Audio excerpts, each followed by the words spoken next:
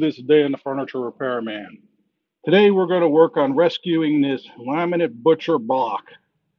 Now on the top you can see all the damage. On the bottom you can see the after where we brought it to, and this video is going to show you how we achieved that. No, we did not relaminate it. We did this with a faux finish.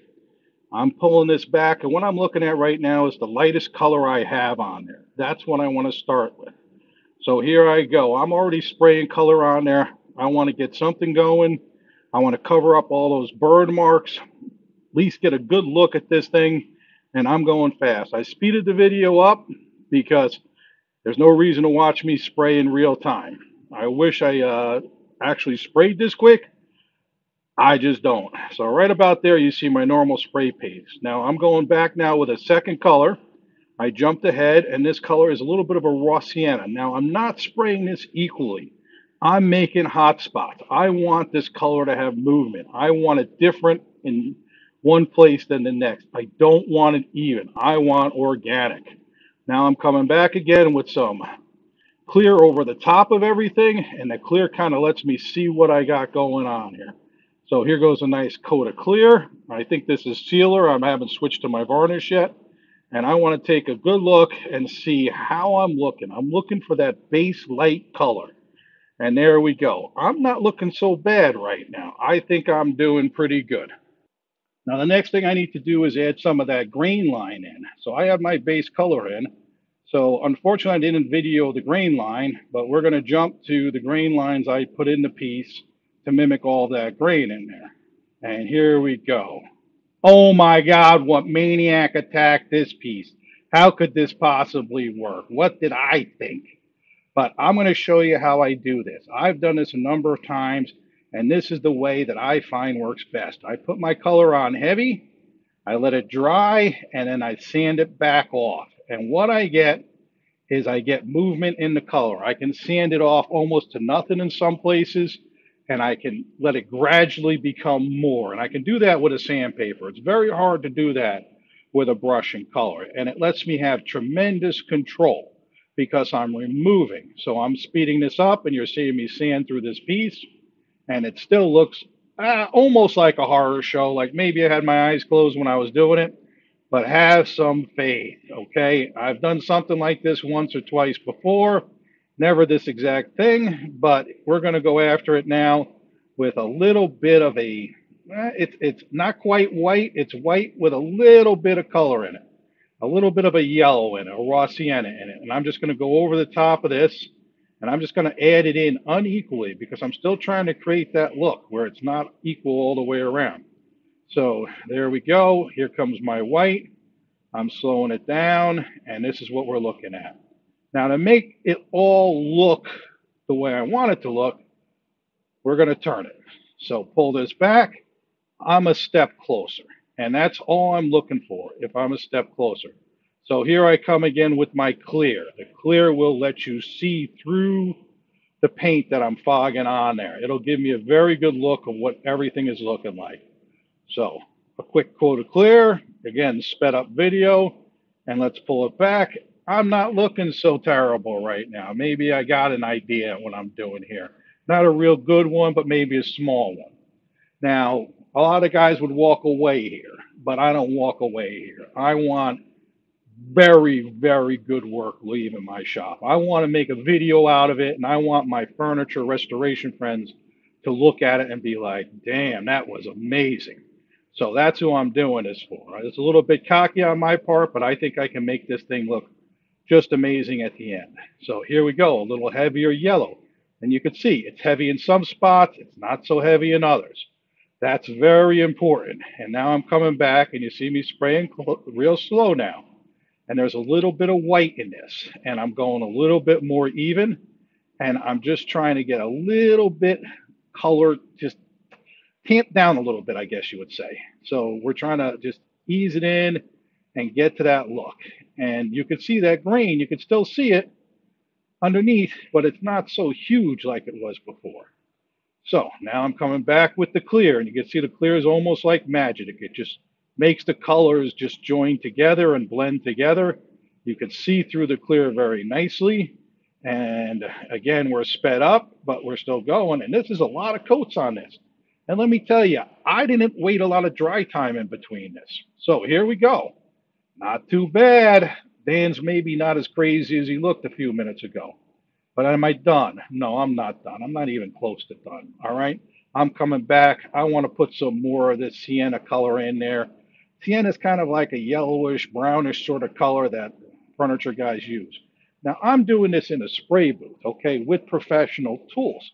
But you can do this at home with rattle cans. You could just go buy 2 or 3 lacquer rattle cans of a couple different colors and fix the butcher block right on your own. You need some whites, you need some yellows, you need to blend some together. So here I come now. I'm putting my white back on, and you can see the pattern that I have. A little bit of a yellow, a little bit of a white, a little bit of a light yellow, a little bit of a tannish white, back and forth, back and forth.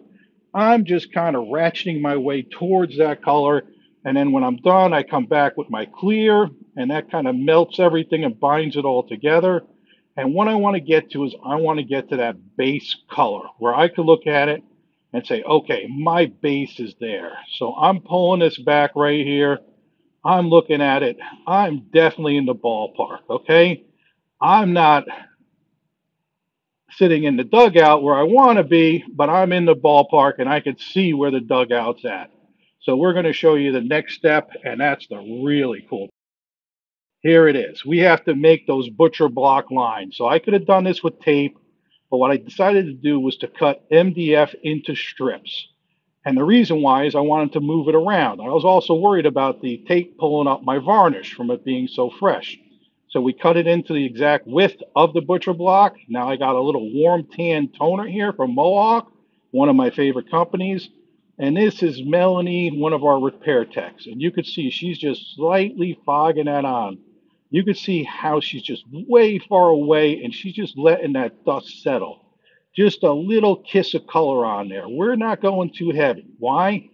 Because if we try to get there too quick, it's never going to work. We need this color to have variance in it. We need difference in it. We need it heavy in one spot, light in the other. That's what's going to make this whole thing work. So here we go. And now we're coming back with some colonial maple, which has a little more red. We haven't moved our sticks yet, but we are going to move them. And that's part of this system is you're going to move your sticks and you're going to adjust them. And you can see that, just that very soft spray she does right there. Such a perfect hand on that she uses just a gentle motion, and she's using her eyes. She's really looking at what she's doing. And we're just painting inside of those open areas. That's really what we're focusing on.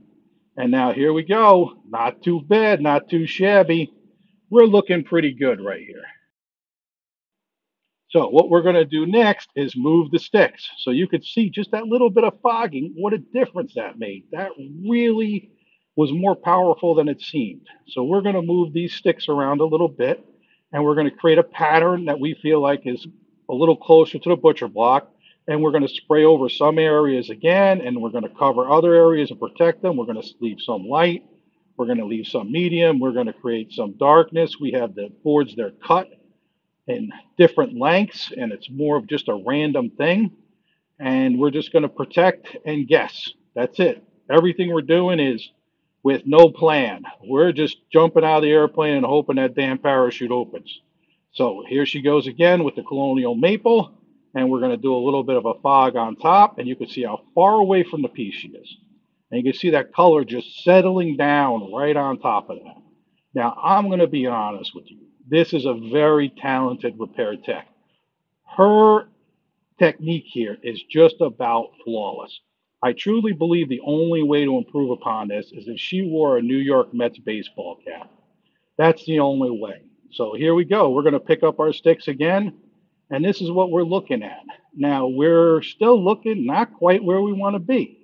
So we do this one more time. We move these sticks one more time, and we're going to jump ahead to that part because there's no reason to keep showing you the same thing. You've got the gist of it right here.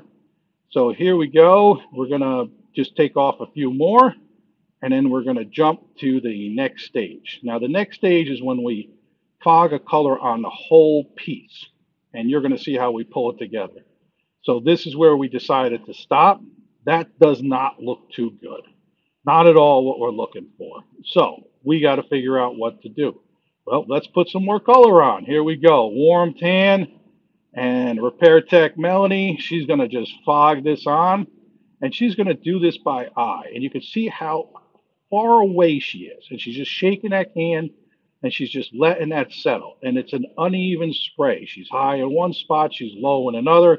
She's watching her color. This is very hard to do because you're squeezing the trigger and the color's landing there about 10 seconds later.